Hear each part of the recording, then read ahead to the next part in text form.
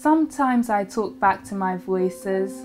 I'll say, I'm going to be fine, because a lot of the times the voices will tell me that I'm going to go back into hospital, and it's like they know that's a fear of mine, to be sectioned again, and I would say to the voice that I'm going to be fine.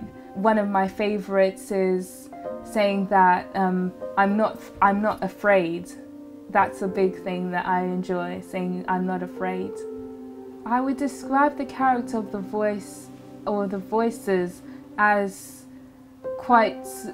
they remind me of a bully, someone who doesn't want to see the best in others, maybe sometimes jealous, someone who's quite petty and will talk about your smallest insecurities and make you feel like you're so little.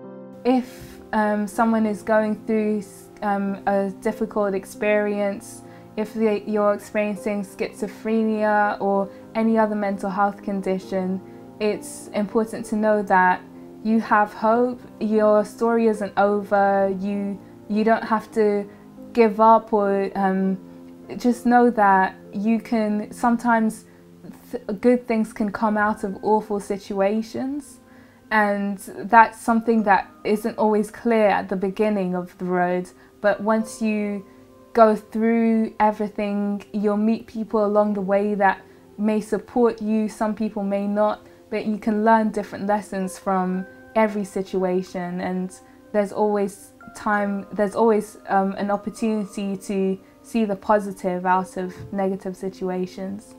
My identity isn't just confined in schizophrenia. I'm a person that has a life, a family, friends, and there's so many things that give me joy in life.